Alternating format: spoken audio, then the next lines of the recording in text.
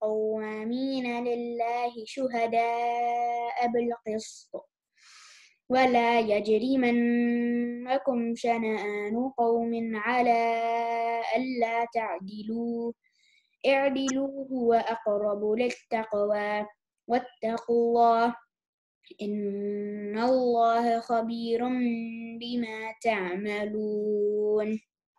Thank you, Ami. And the English translation of this is, O you who have believed, be persistently standing firm for Allah, witnesses in justice, and do not let the hatred of a people prevent you from being just. Be just, that is nearer to righteousness, and fear Allah. Indeed, Allah is acquainted with what you do.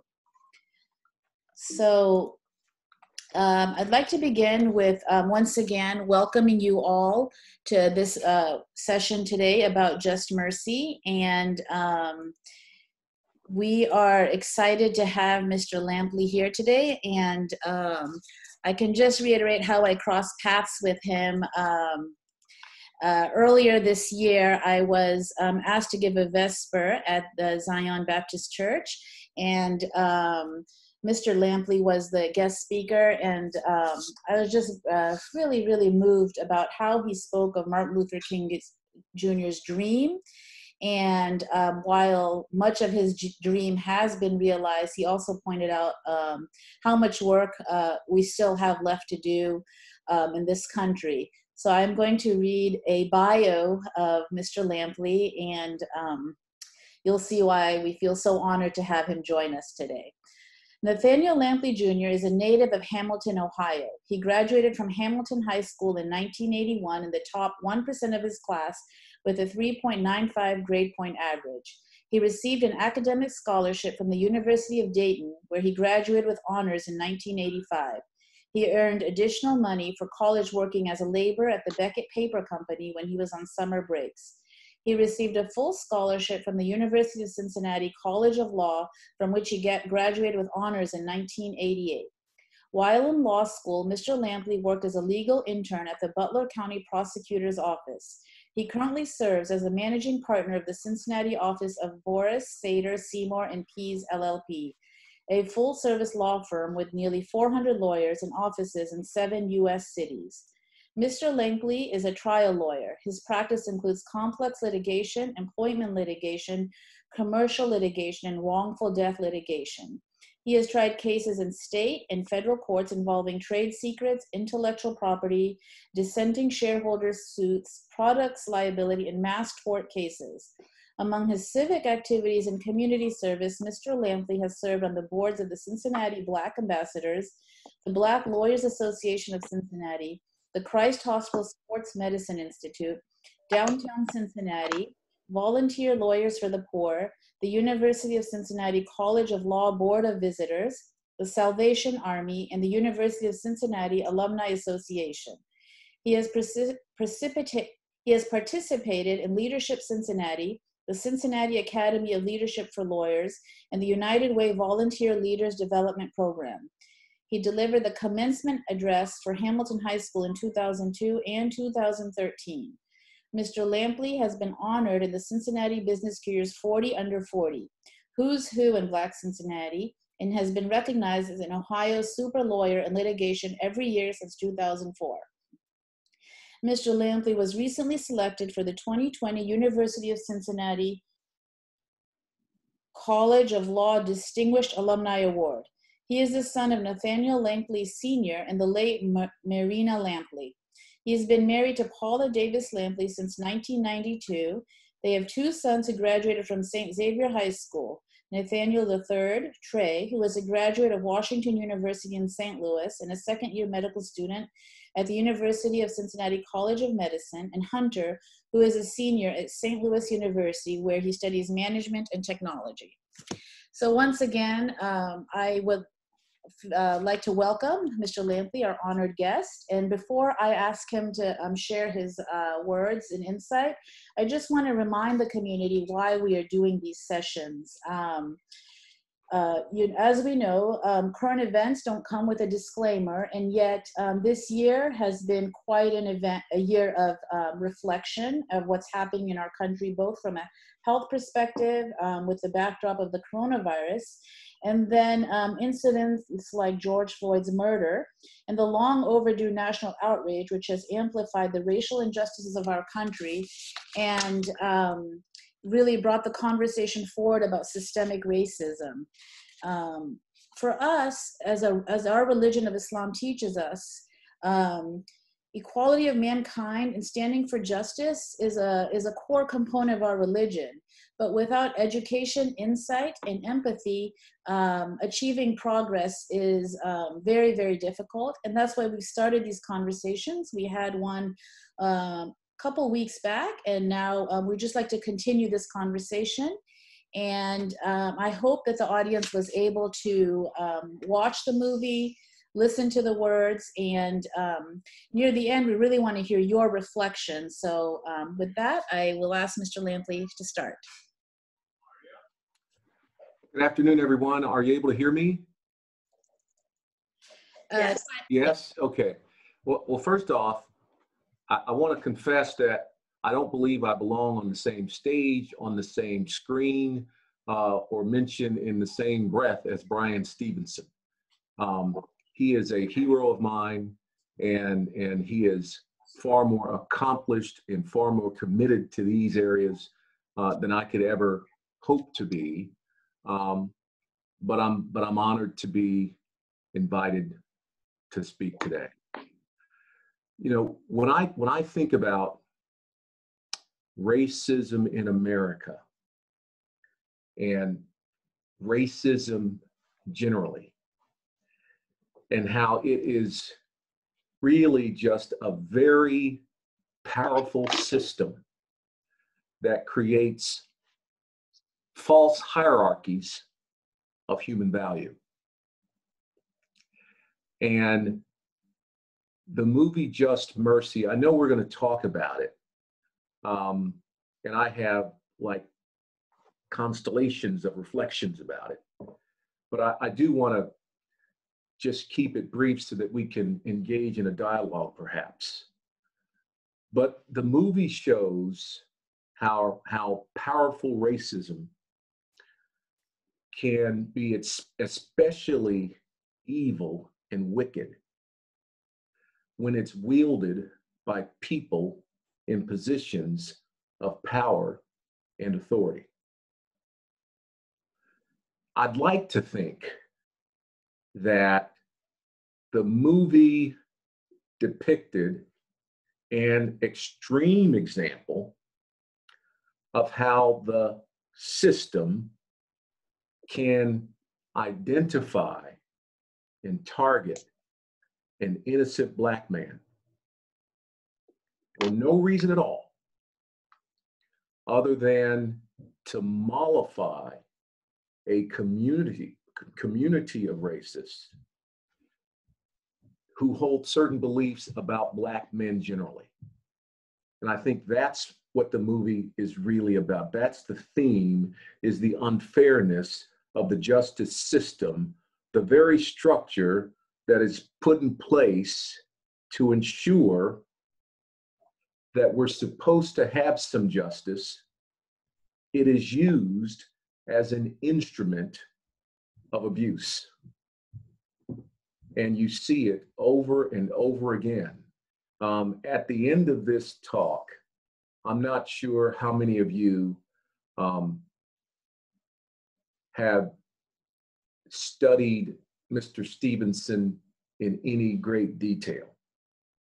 But in 2017, he gave a speech at the American College of Trial Lawyers. It's called the American College of Trial Lawyers, but it is a global organization that recognizes lawyers who have demonstrated excellence in oral advocacy. And he gave a speech, I believe it was in March of 2017. I'm sure I have it somewhere, and I can include a link to that speech at the end of this if I need to. But he is so thoughtful and insightful and provocative. He leaves you with an impression that we need more people like him. When I think about racism, everybody on this call understands that it doesn't only affect Black people. It takes so many different forms.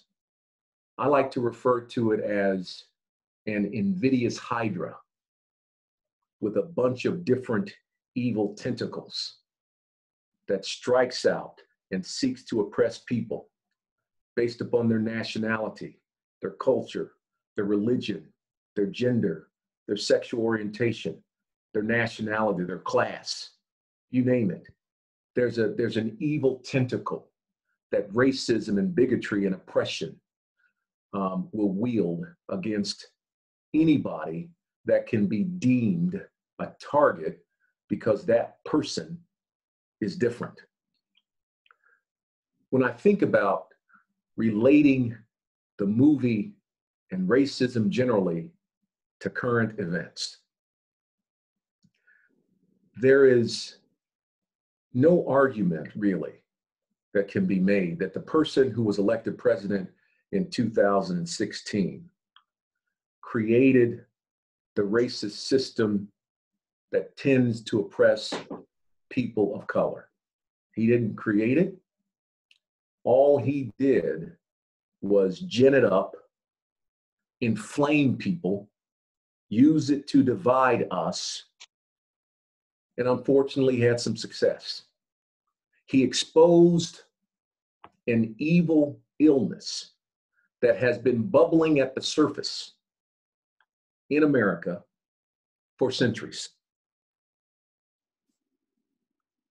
My sense is that because we elected a Black president in 2008, too many Americans thought that we had checked that box and we could move on to the next issue. And I think the 2016 election exposed the fallacy of that way of thinking. He didn't just stop there, though. He didn't stop with his campaign. He continues to espouse those racist views that really cut out the heart of who we are supposed to be as a nation. When you think about the words on the Statue of Liberty, give me your tired, your poor, your huddled masses yearning to be free. E pluribus unum. He doesn't want that. And it is as obvious today as it was when he was first elected. When you think about an approval rating of 40% or more of Americans, and America is more than 300 million people, it hurts my heart and it boggles my mind to think that more than 120 million Americans are ultimately okay with what this guy has been doing and continues to do. When you think about referring to people of Latin descent as rapists and murderers, when you think about just within the past couple of years, suggesting that Representative Tlaib and Omar should go back to their own countries. These are American citizens. And the quote was, "She is trying to tell us how to run our country." This is an American citizen that he's talking about. But it's red meat for the base.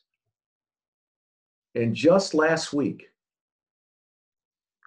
in Tulsa.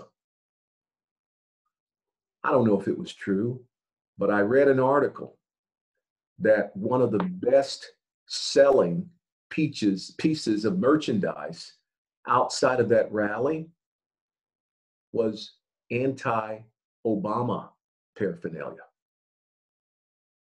A person who has not run for president since 2012 and hasn't been president since late 2016, early 2017.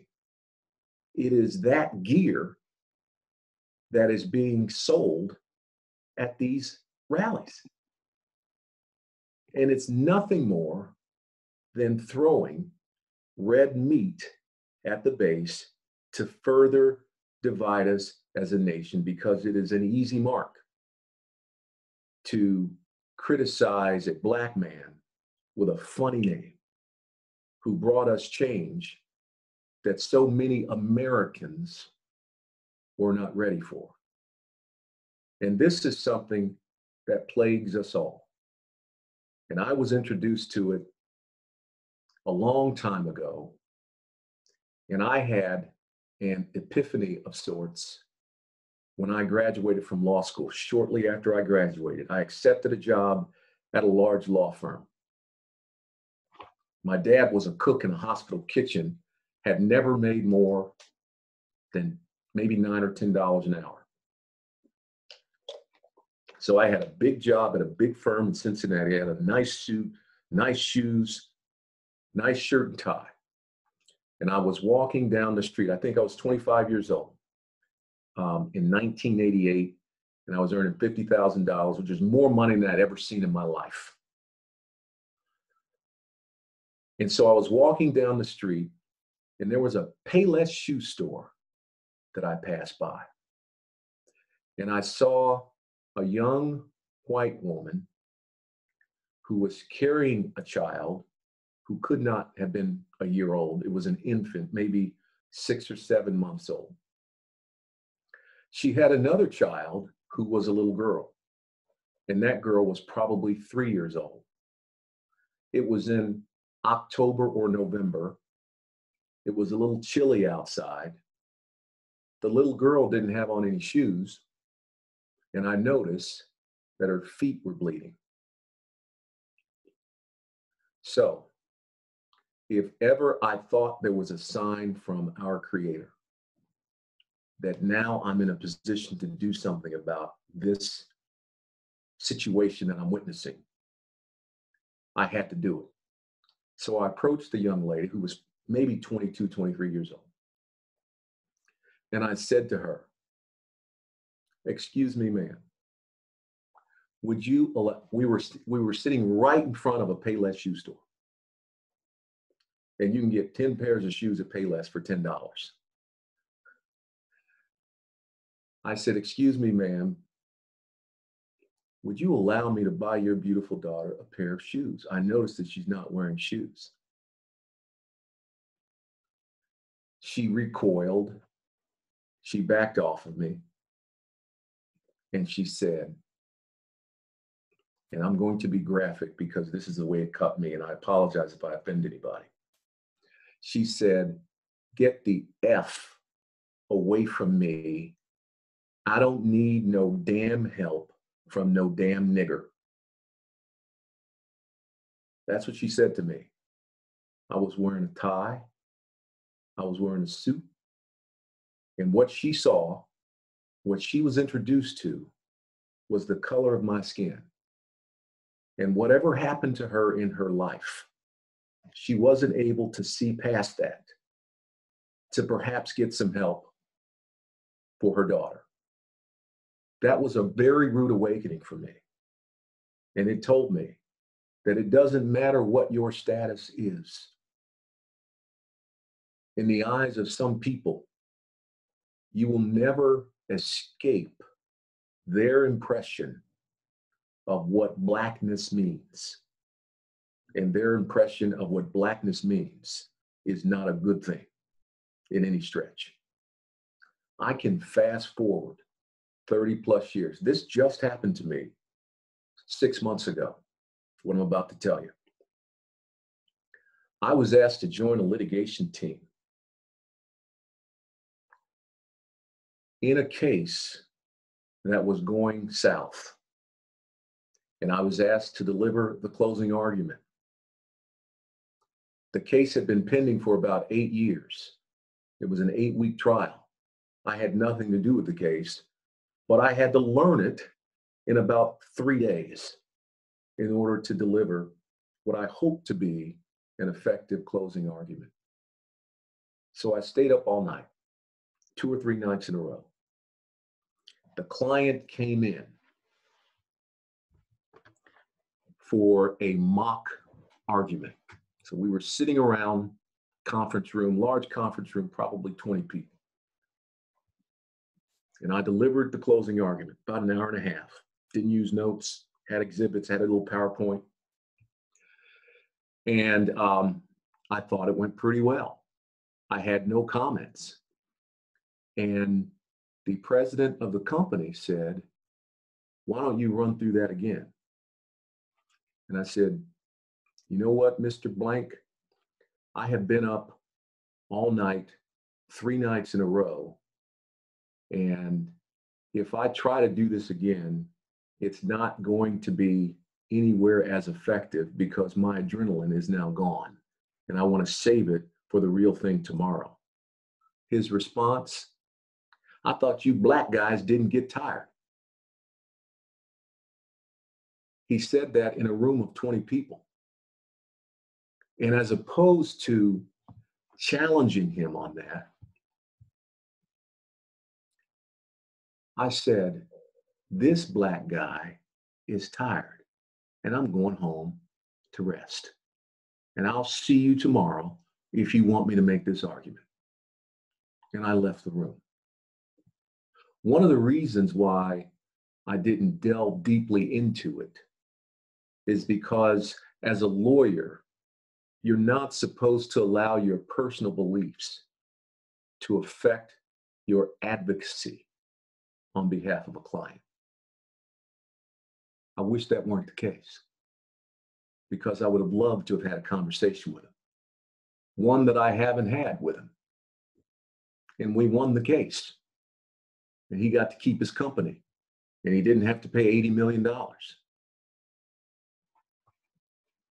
So as I think about the events of the past month or so, and being the father of 2 young African-American males, ages 22 and 24, we have had the talk multiple times. There was a book that was authored by one of my friends. His name is Eric Broyles, and it's called Encounters with Police, A Black Man's Guide to Survival. And the premise of the book is we want to get you home safely.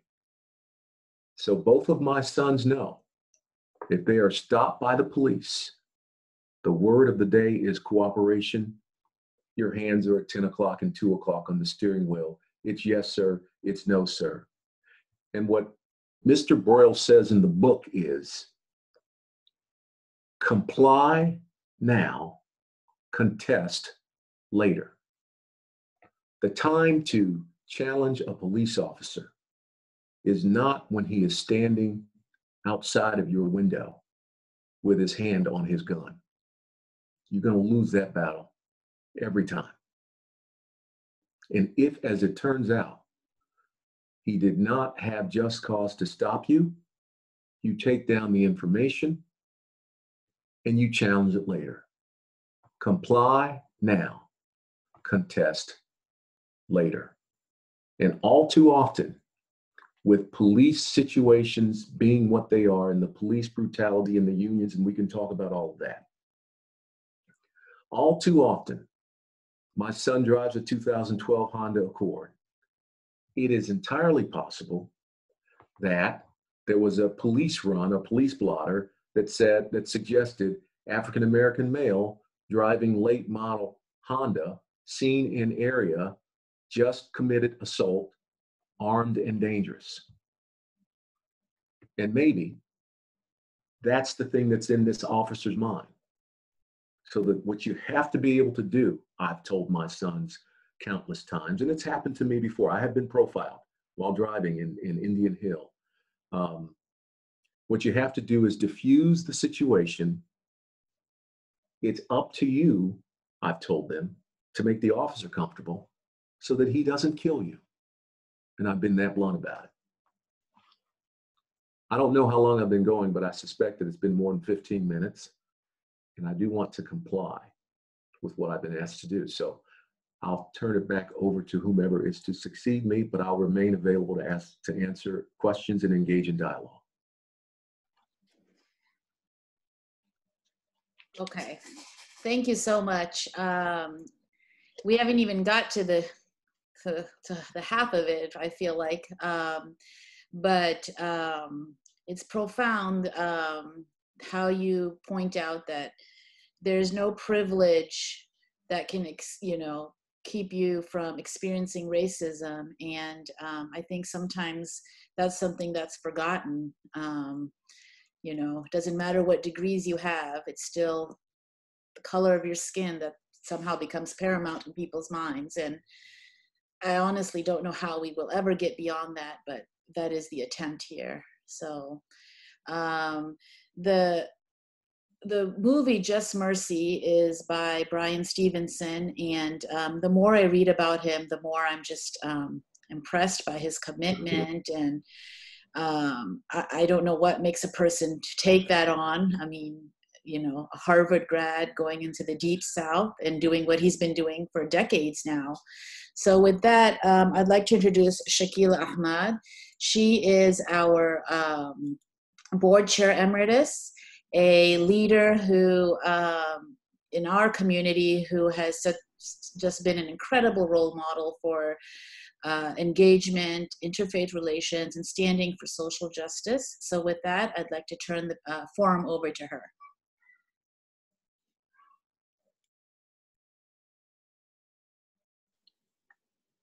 Okay, thank you for unmuting me. It's a two-step process, but it is both humbling and honor and extremely important for us to be here for this conversation. One of many, as we hope going into the future. I want to thank Nathaniel for really sharing your personal story with us, because I think it underscores both the reasons for these conversations that we must have, and it also underscores the work of Brian Stevenson. And, we by no way, are doing any comparison, because you offer, I think, insight, experience, and a wealth of information that our community and our region and beyond can learn so much from. Your personal experiences, the education that you've had to give your boys, and that is an education that, I've been involved in social justice work for 2 decades, but, this education of how to survive a police encounter is something that I've heard repeated more than a dozen times through the mouths of parents in our own community. And it breaks my heart, because in many ways, we as Muslim Americans, we're so blind to some of the injustices that our African American brothers and sisters have been going through for 400 years, but particularly the last, so many decades, where we thought that we had civil rights, we had, freedom to live our lives as all Americans being equal. And in reality, the systemic racism, which is the underpinning for the work of Brian Stevenson, that he continues to do today, that he started 30 years ago, is the reason that we absolutely have to have these conversations. And you are having to deal with the experiences that even 6 months ago, which, seems appalling to us as someone of your caliber coming in to do an incredibly, professional job for corporate America, are spoken to in that way. And, you have to walk away and do your job because that's what a professional is demanded to do. And so I wanted to put that as the foundation for some of the people that are listening, because I think it's really those personal experiences that we're missing. Even when we watch an incredibly powerful movie like Just Mercy, even when I had the opportunity to meet Bryan Stevenson a few years back when I was on the executive board of the YWCA Cincinnati and chaired the Racial Justice Committee and work. And he was our keynote speaker for the Racial Justice Breakfast, which included many lawyers like yourselves. But as you know, you are a minority among minorities. When I walk into a room of Cincinnati top lawyers, I can maybe see 2 or 3 African Americans in the room. And so, you know, for someone of Bryan's caliber to come in and speak to the group about systemic racism, and particularly about the inequalities in our justice system, was one of the most powerful experiences that I've had. And it was powerful because not only about, you know, he going to Alabama 30 years ago and starting, you know, with his office partner, Ava, who's also portrayed in the film, with his Harvard degree, this, you know, equal justice, pardon my, the Equal Justice of Initiative in Alabama. It was really, you know, the fact that he's having to continue to do that work today. So even though Walter D. McMillan conveyed in the movie was purely because of racial evil malice, as you put it, was basically put on death row before he even had a trial. And so completely, you know, in no way associated with the crime. And it took so long, and someone of such caliber as Bryan Stevenson and this Equal Justice Initiative to barely get him free. I mean, he was denied that freedom, even though it was clear that he was not the killer. So, you know, when we as an audience, when we as people in our communities today look at racism, we have to understand is the systemic nature of that racism. And then we also have to understand and realize how it is perpetuated today in its many forms, whether it's through the justice system, whether it's through the, you know, police who are there to serve and protect us, or whether it's through corporate America. And so if we don't recognize those issues and that racism that permeates through all aspects of our society, then we are never going to be able to get beyond it. And so I really want to have us, as we begin to talk about, the movie was incredibly powerful. We watched it as a family. Even though I had heard him speak, he has a memoir by the same name that I would encourage everyone to seek out and get. There's a documentary online about his work, in addition to the talk that we're going to give a link to. There's a TED Talk available that we would also like to recommend for people to really get a deeper understanding about both the incredible story of Bryan Stevenson, but more importantly, the work that needs to be done and is being done. And there are other initiatives, you know, like the Ohio Innocence Project and other work that has begun subsequently that really tries to you know, right the wrongs that have been perpetuated at the hand of our justice system. And so I think this is one of the many reasons we want to have this conversation. And the other is that we really want to begin to have a conversation with the people in our community and beyond as to what is it the role that we have to play, you know? So Bryan Stevenson had a Southern woman Ava Ansley, I believe is her real name, and she's still the business director for that. What role is it that we play, even if we're not people of Black color? We may be brown, we may be white, we may be of Asian heritage. What role do we have to play in not just fighting racism, but promoting anti-racism? What is it that we are doing on a daily basis and on a systemic basis? Because this is not a one protest deal. This is not something that's, I can go to Mason, be a part of 3,000 people in a walk and feel like I've done my job. No, that is only the very tip of the iceberg, and that's to raise awareness. Once you raise awareness, then the work must begin. And so what kind of a partner are we going to be in the work in order to promote anti-racism in our community? And how is it that we are going to enable our systems, our societies, to treat people as equal Americans?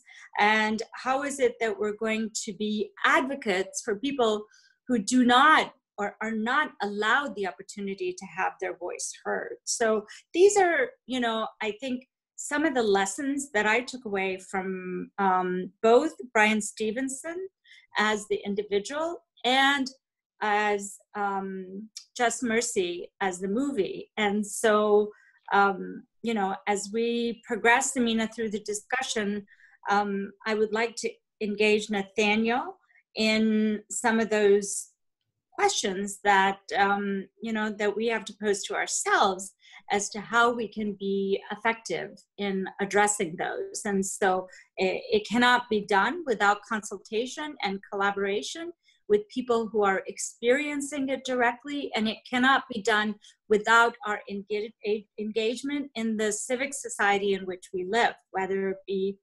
nonprofit boards such as the YWCA that does empowering women and eliminating racism as their mission, or the NAACP, or the Urban League, or the United Way, or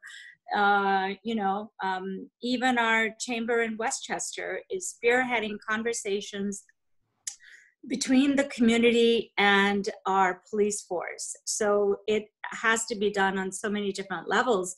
And so every one of the people that are on this call and everyone connected to them must really begin to assess how it is that they are going to engage in not just the conversation, but what's really important that follows the work in order to help us realize the dream of,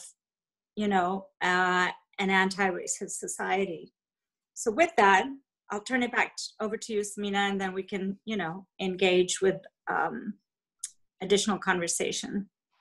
Okay, so I just want to thank you because you've done so much, and for our community, I think it's a really important reminder that we need to remind ourselves this is not just a problem or an issue of the African American community.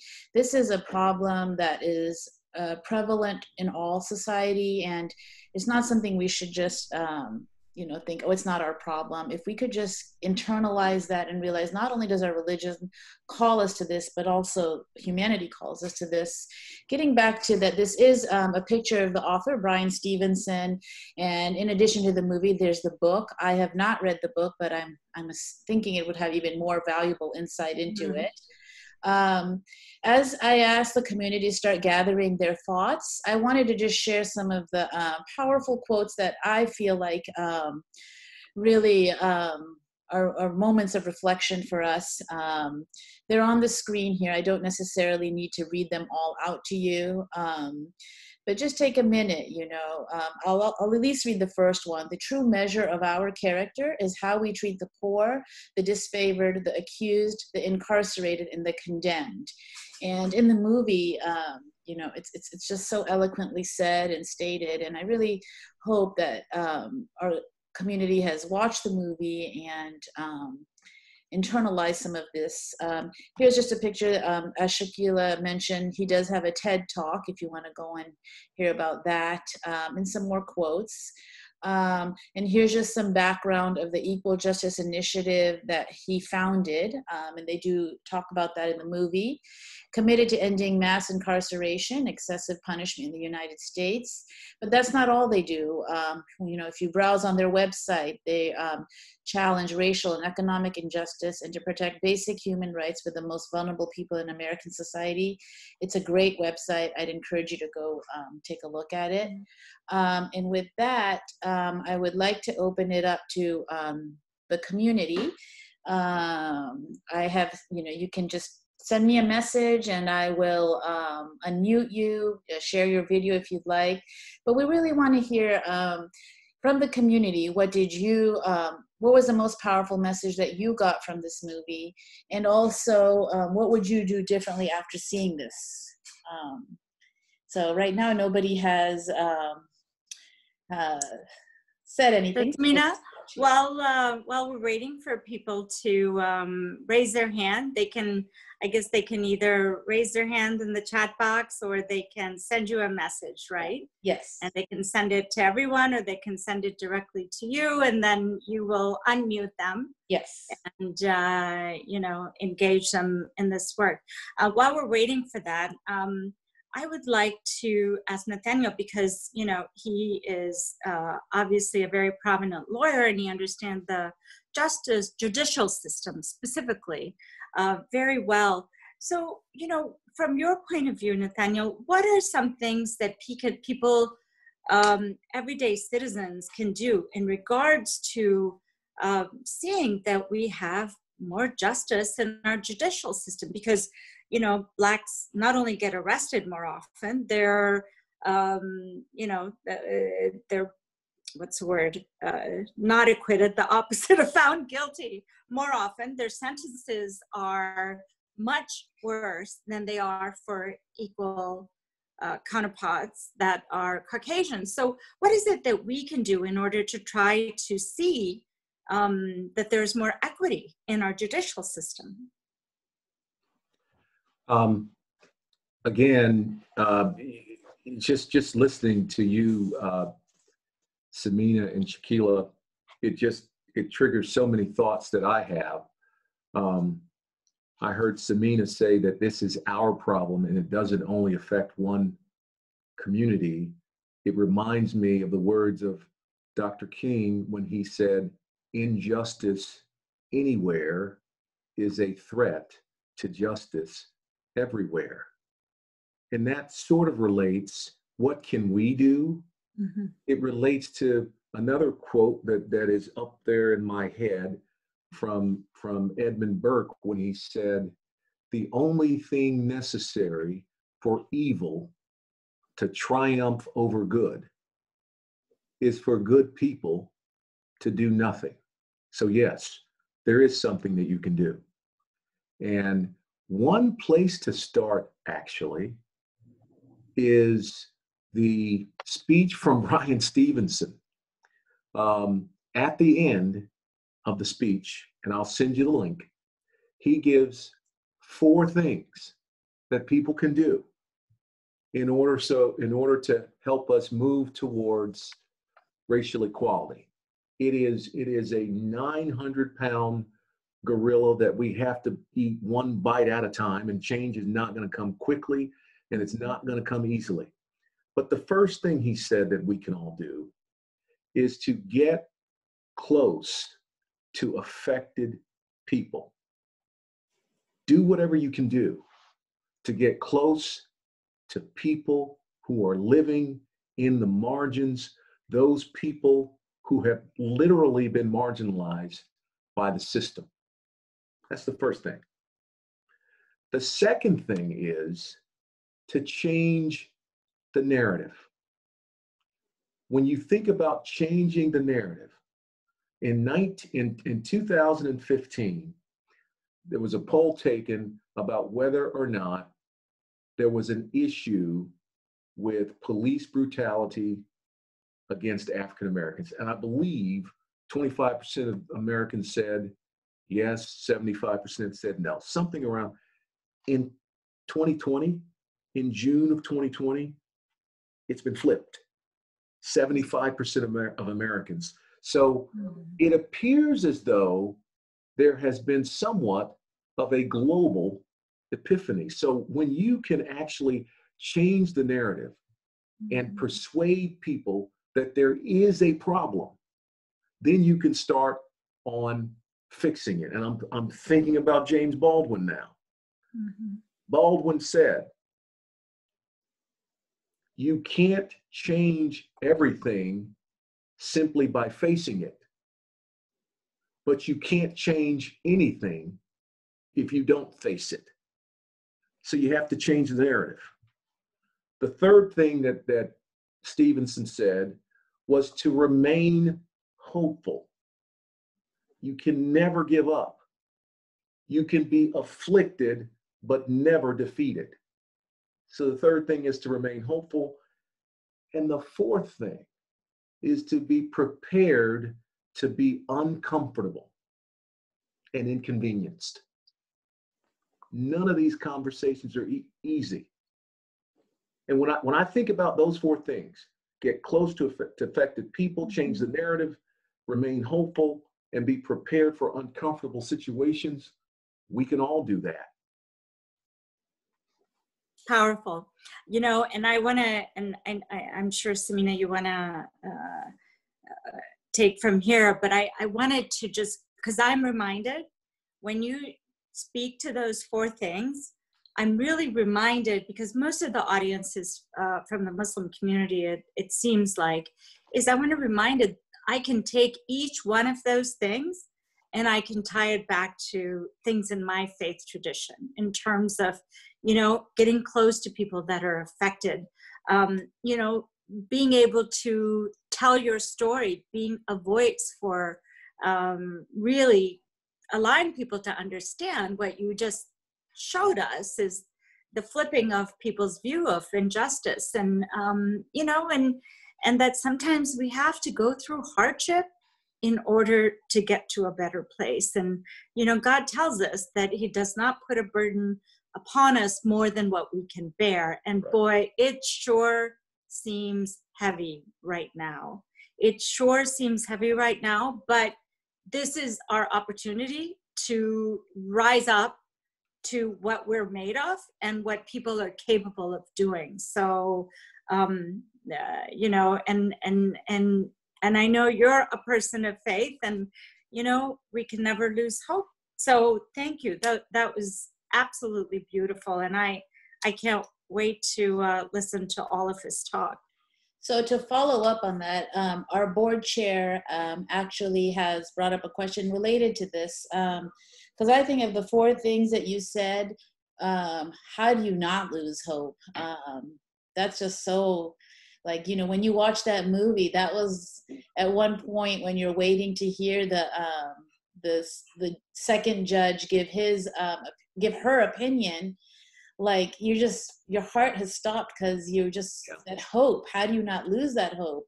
And with that, Dr. Amr Azhar, who is our board chair, has a question just kind of related to that. So I think I unmuted the right person, hopefully. Hey, good afternoon, Mr. Lampley. This is Amr Azhar, and thank you very much for doing what you're doing. It is very beautiful for this community to listen to all that, what you just said, and for the kind of work that you do.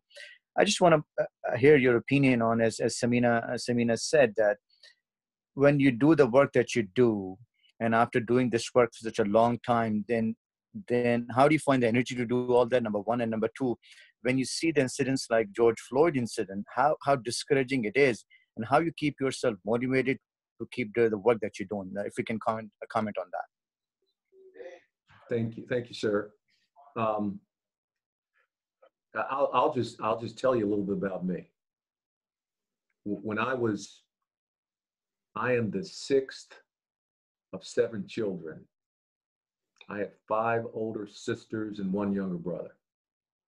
When I was 5 years old, my then 6-year-old sister was struck by a car and killed instantly. That was in 1968.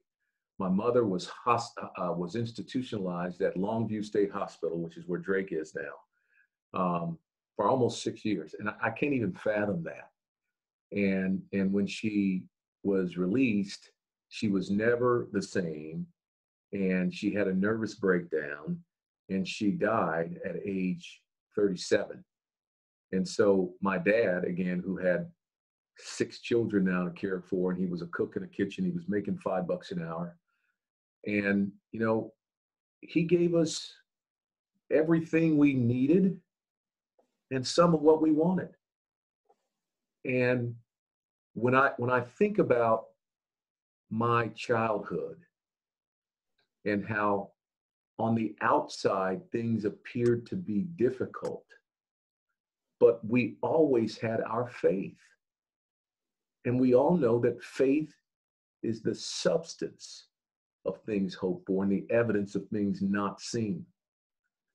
I mean, where would we be without our faith? I think that was the topic of my Vesper speech. Where would we be without our faith? Giving up faith for me, sir, has simply never been an option.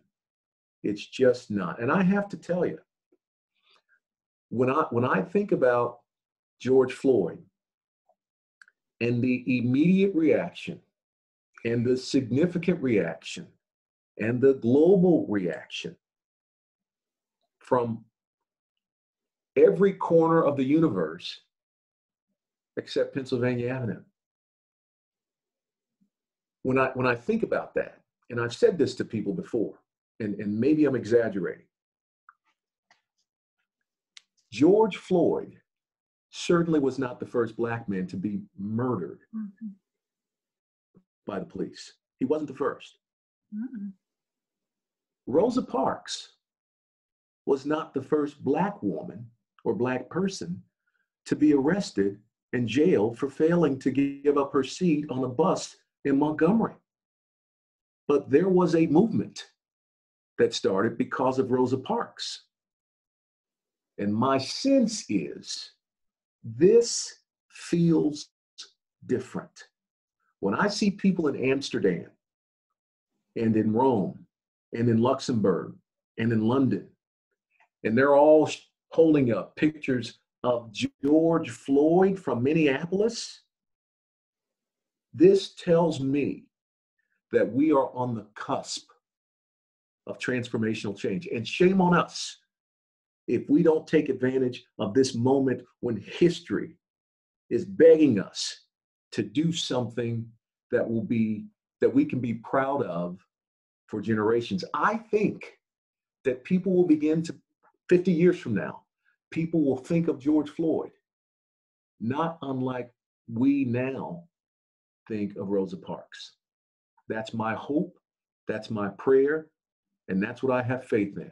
It's up to us now to do something about it, and shame on us if we don't.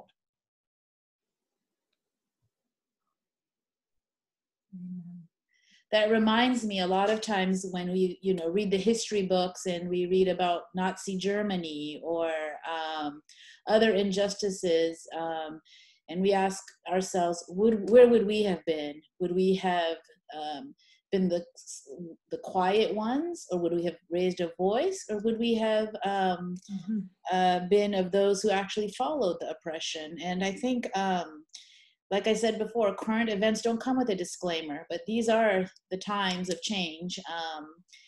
I really hope everybody, at least in this conversation, in our community, chooses to be on the side of justice. So many more questions are coming in. I am going to, along the same lines, unmute Aziz, and he has a question.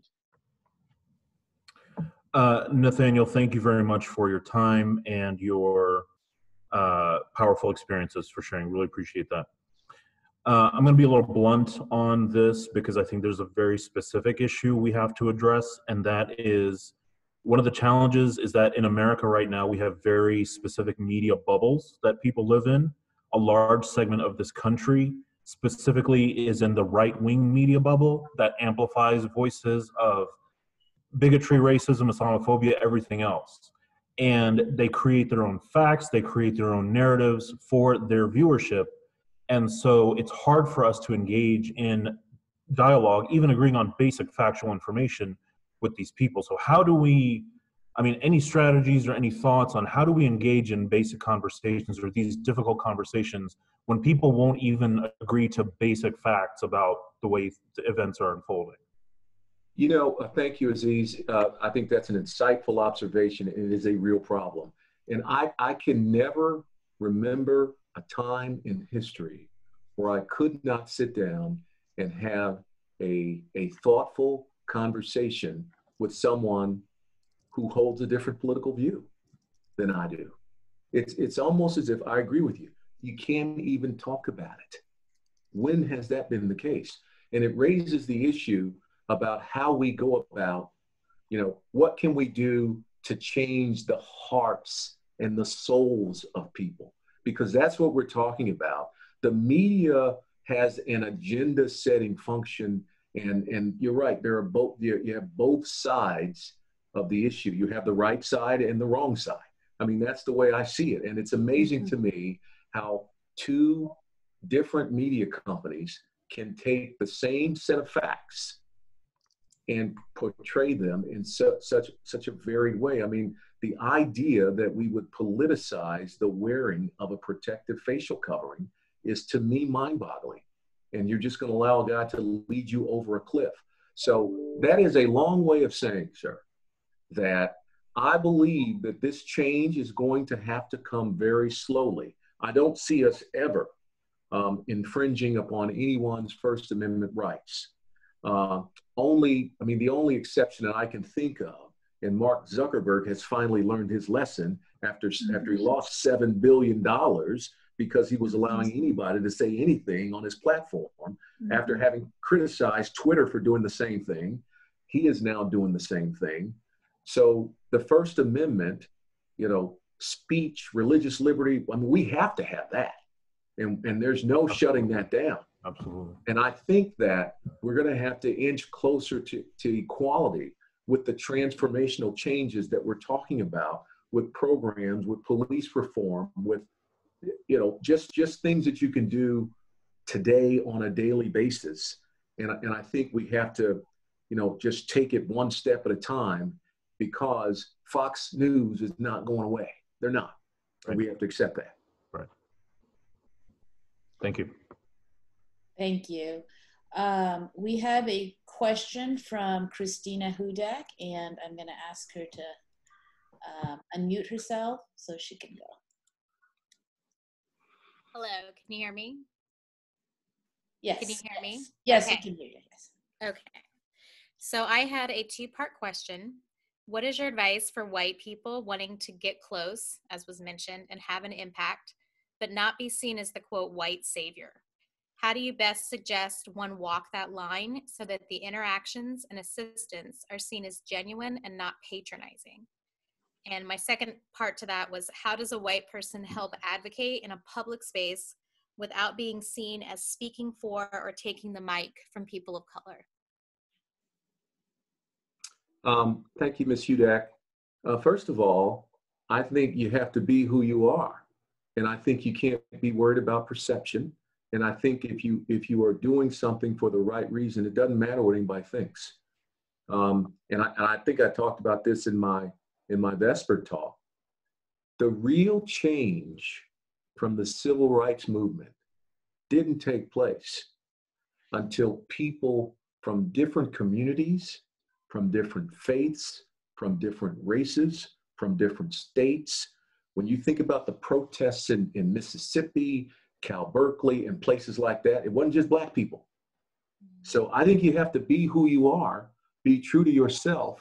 And if your heart is telling you to get close to people, just do it. And be steadfast in it. And if somebody questions your motives, they're just wrong. And it's going to be uncomfortable, as Brian Stevenson tells us. So simply because somebody is suggesting that you want to take the mic, or you're not being genuine, or you're just a white face, I would just tune out that noise and go about doing the work that's necessary to bring this change. I think you have to ignore the naysayers. If you are committed in your heart, then none of that stuff ought to matter. And I don't mean that in a pejorative sense. I'm not suggesting that you're being overly sensitive. What I am saying is, no matter what you do in this area, you're going to have a bunch of people who disagree with what you were doing. Right. And that's where the challenge comes in. And you just got to be steadfast and in it for the long run, because there are no simple, short, easy answers. Thank you. And maybe I would just like to add to that.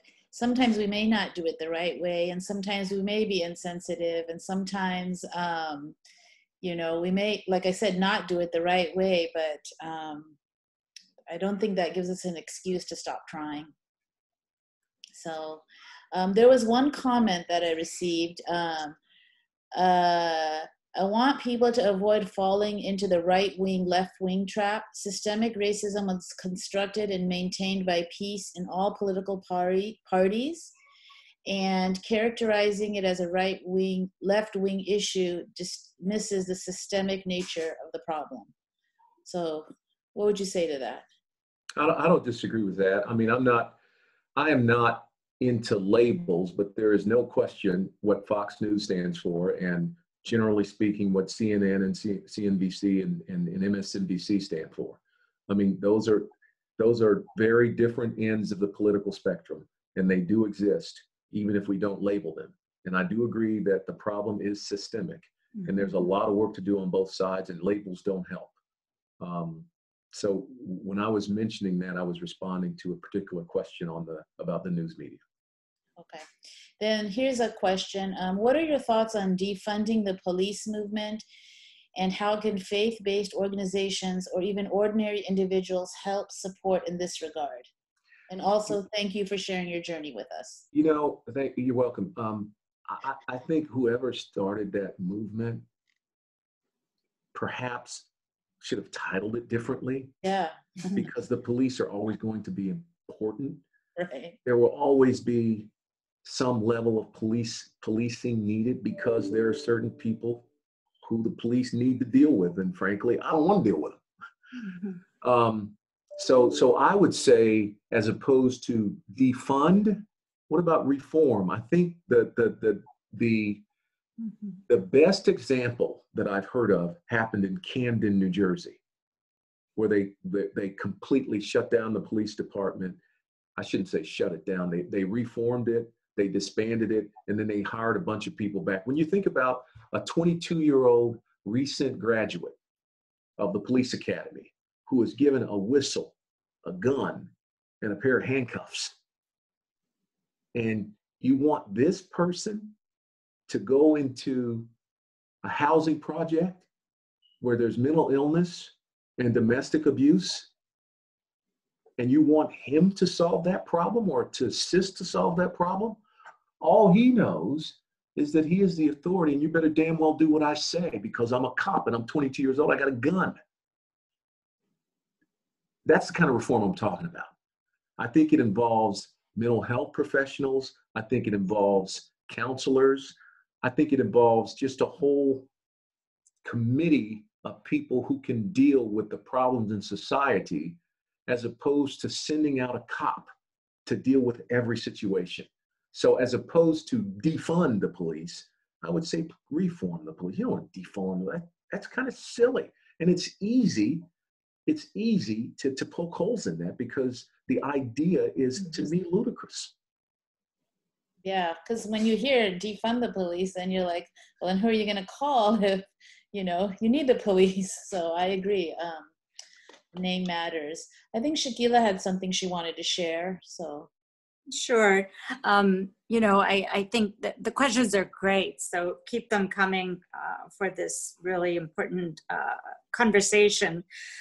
Just to Aziz, and I think Christina raised a couple of points, and Nathaniel went right to the heart of it. But one thing I want to share, just from my personal perspective, when it seems to be overwhelming when you hear negative narratives over, you know, mass media or the voices, you know, we know squeaky wheel gets the grease, and, you know, so those crazy ladies in West Palm Beach are all over the internet because they're saying outrageous, ridiculous things, but yet they have the platform now because they're saying outrageous, ridiculous things. So one thing that I've been engaged in, it's a Harvard-based course by Dr. Marshall Gantz, who's really a civil rights advocate, and does this whole series called Navigating Disruptive Change and Public Narrative. And so when we're talking about, just having these loud voices out there, one thing that we can think about, a number of things that I've been really kind of reshaping my thinking about is, yes, telling your own narrative and allowing people to see that narrative will allow those kind of systemic changes in perceptions of people that Nathaniel talked to in regards to whether it's systemic racism or police brutality. But the key thing about telling narratives, my voice is one voice. So, but if I align my voice, my needs and power with other needs and power, so whether it be across faith communities, whether it be across races, whether it be across socially economic, classes, but we have the same needs and we all have a power. We have a power in our voice. So how do we leverage that in collaboration with others?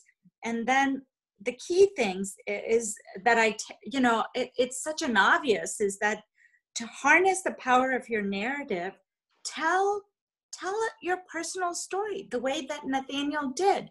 Tell your personal story and tell it with emotion, and allow yourself to be a little bit vulnerable in order for people to understand what is it that others are experiencing that they would never be able to experience it. So I, as a Muslim American, can align my narrative with my African American brothers and sisters, because in many ways we experience so many things. We may see it in a different way and may share it in a different way, but my God, our needs and our voices of power are things that can be aligned. So, tell your stories, align it with others, use, images instead of emotions in order to get your story across, and people will be compelled to listen.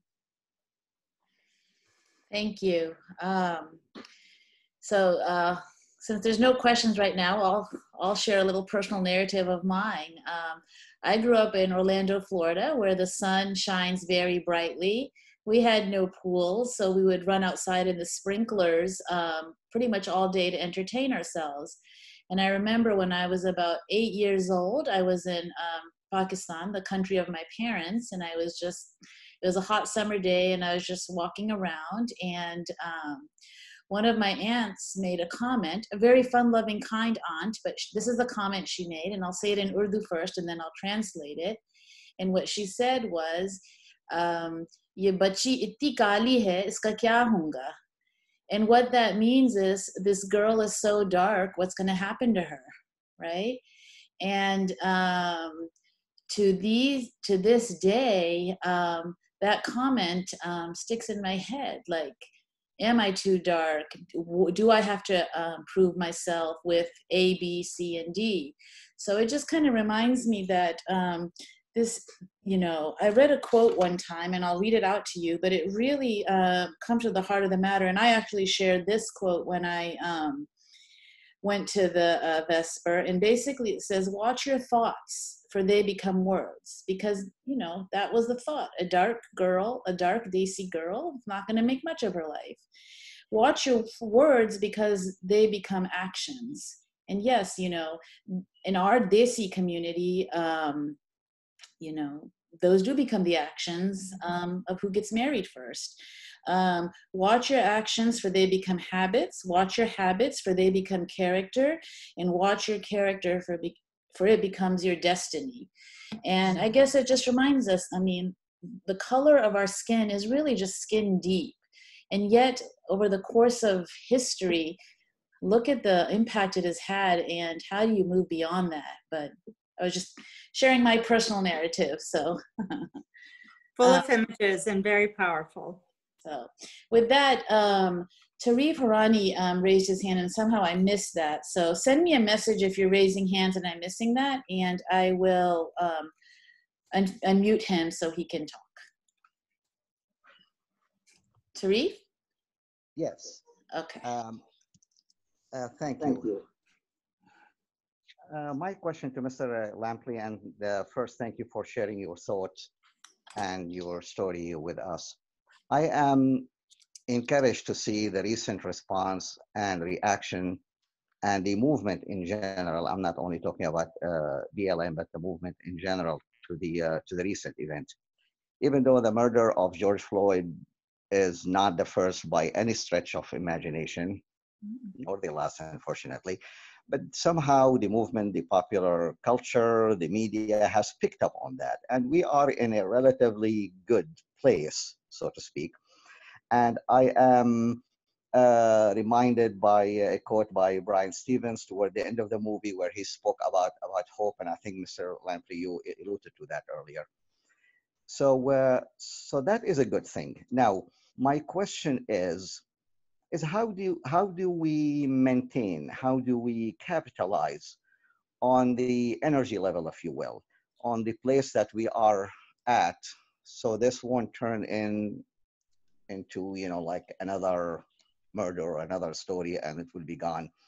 So how do we take advantage of that? How do we turn this into a historic, or rather a history-changing event? Thank you. Thank you. I think we just have to keep doing what we're talking about. If you're not already doing those 4 things that Mr. Stevenson talked about, do it. Get close to affected people, change the narrative, remain hopeful, and be prepared to be uncomfortable. When I'm talking about changing the narrative, I'm talking about challenging people on whatever preconceived notions they might have of people who might be different than they are. And again, I think that all of the survey, I mean, who believes surveys now that we, you know, after 2016, I'm not sure I'll ever believe in those surveys. But after the, I mean, you watch, I mean, just think about a cop can kneel on a black man's neck for 8 minutes and 46 seconds.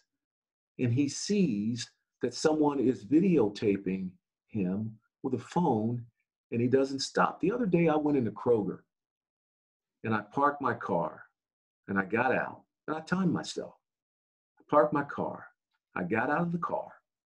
I went into the store. I got milk, eggs, and I think I grabbed some ground turkey or something. And I went through the self-checkout lane. And it took me 6 minutes and 32 seconds. So I went grocery shopping. And if he had been kneeling on someone's neck in that parking lot, he still would have been kneeling after I returned. I mean, when you think about the graphic nature of that, and maybe that's what had to happen. I'm so sorry this man had to lose his life, but we needed to wake the heck up. And we have to feel this, and that video should continue to be shown to remind people that this is a real problem. So I say to you, continue to do what you are doing. It takes all of us. None of us can give up. Absolutely. And that just reminds me, I read somewhere like so many of the Black Lives Matter people have died, but have we really had our moment of mourning? I mean, you know, so many people are dying, and how many of us are even aware of it for no reason? And I think George Floyd was a wake-up call.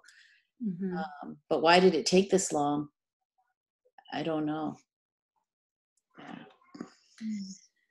It was easy to dismiss it. People aren't ready to have the tough conversations.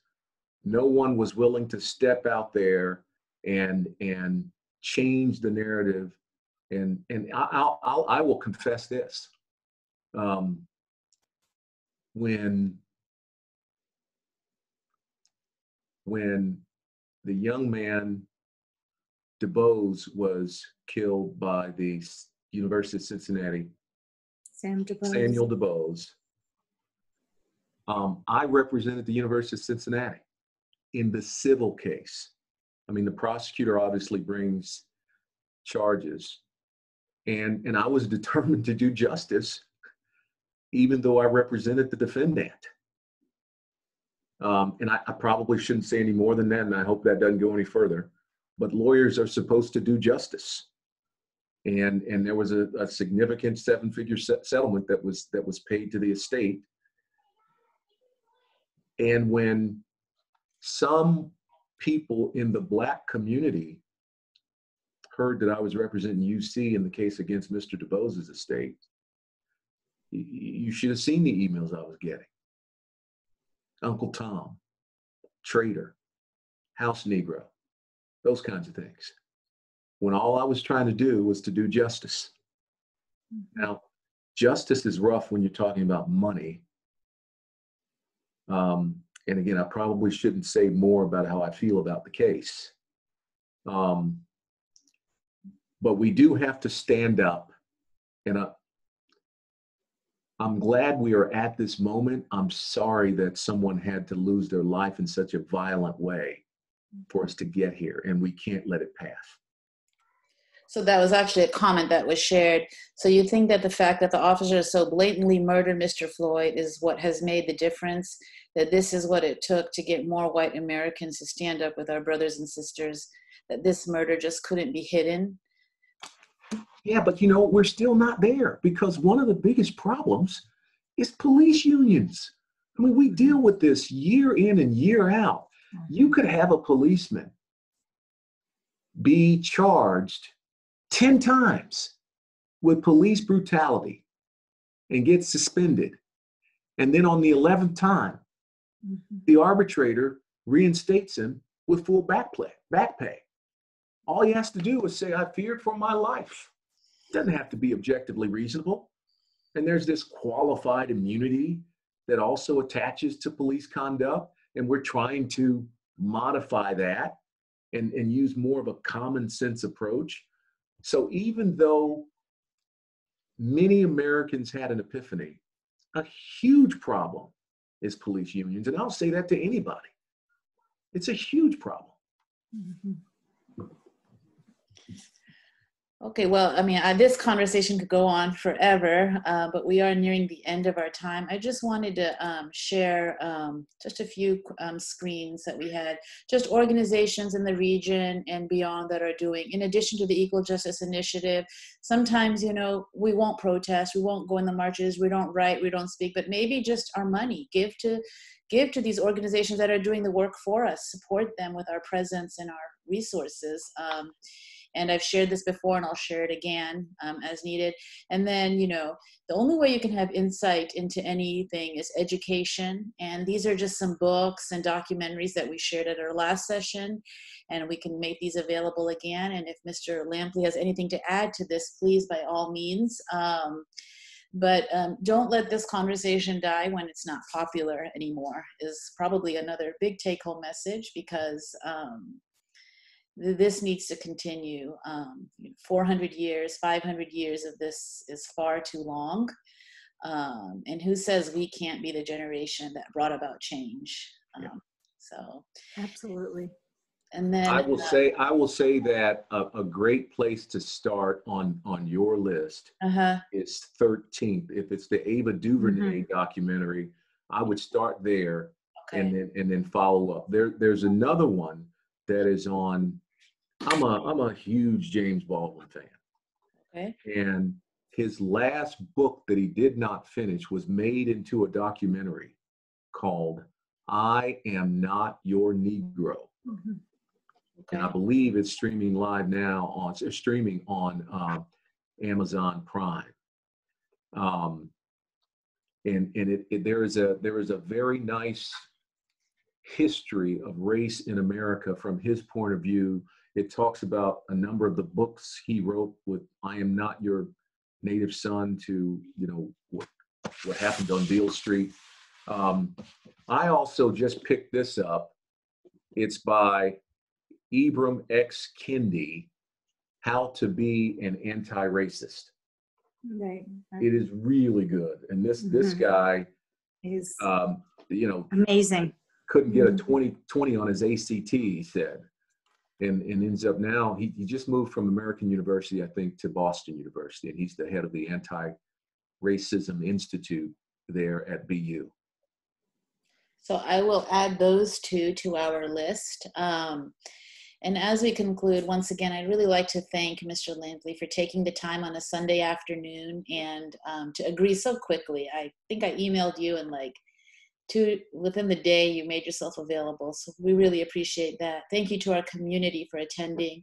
And just a quick reminder, please stay engaged, complete the census if you haven't already, and then vote, because voting is, I think, the ultimate game changer. As we conclude, if you have any take-home messages before we conclude, I'd ask you to share them now. And before, Samina, people get off, as we said, that the conversation will not stop here and the work will continue from here going forward.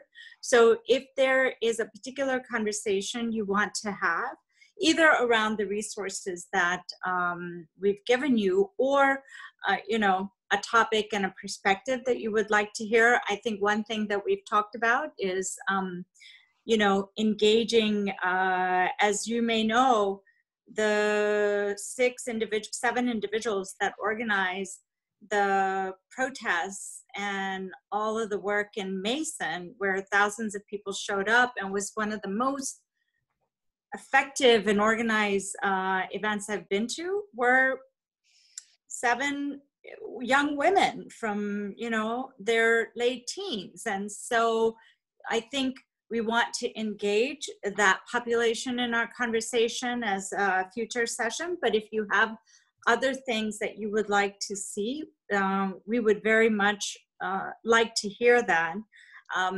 and continue to reach out and do at minimum those 4 things that Nathaniel has. I mean, they cover the whole gamut, really, if you look at it in terms of our ability to have an impact on systemic change. And thank you, Samina, for hosting and keeping us on track. And thank you, Nathaniel, for being a part of this. And so we realized as we were conversing that we have so much more in common than even we realized. And so this work is a responsibility upon all of us. So as we conclude, I will we'll end with Mr. Lampley and his closing thoughts. It is important work for all of us. As much as I abhor labels, and this book here, How to Be an Anti-Racist, Dr. Kendi posits that he says there's no middle ground. It's not enough to say that I am not a racist. You have to be an anti-racist, or in his judgment, perhaps you are a racist because you are allowing things to happen that perhaps you could change. I'm not calling anybody a racist. I don't like that term. That's a very serious accusation. But that's what he says. And what I take from that is, when I think about the events that have happened in my lifetime and before my life in the last 400 years of this country, I'm not at all concerned today with how we got here. It helps to have some history so that we can define the problem, but I'm not looking to point fingers and lay blame. What I am looking to do is to inspire people to want to make change and to want to do the right thing. So from that standpoint, even though I'm not inclined to blame anyone, I will say that if you are not doing things to help with this transformational change that we all want, then perhaps you are a part of the problem and you don't even know it. And again, I'm not laying blame on anybody. I want to look forward. I'm not looking back, and we all have an opportunity to be a part in this transformational change. Thank you so much again. And I hope this is not the last time that we see you. Once we get out of this social distancing and are up and running, we hope to see you a lot more at our center in Westchester, inshallah, God willing. So, Thank you. Thank you so much to everyone. Please enjoy the rest of the day. It looks like the rain has finally stopped. So thank you again. Thank you, Shakila. Thank you. Thanks, Amina. Thank you, Nathaniel. Bye-bye. Thank you. Bye.